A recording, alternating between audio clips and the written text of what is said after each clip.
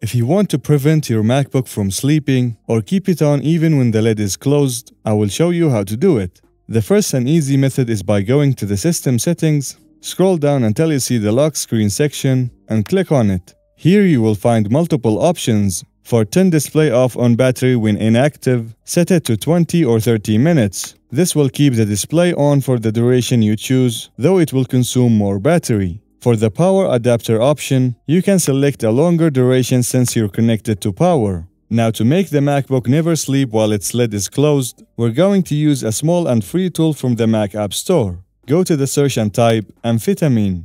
Download it, then open it. You will be welcomed by its initial setup interface. Click Next, Next until the end.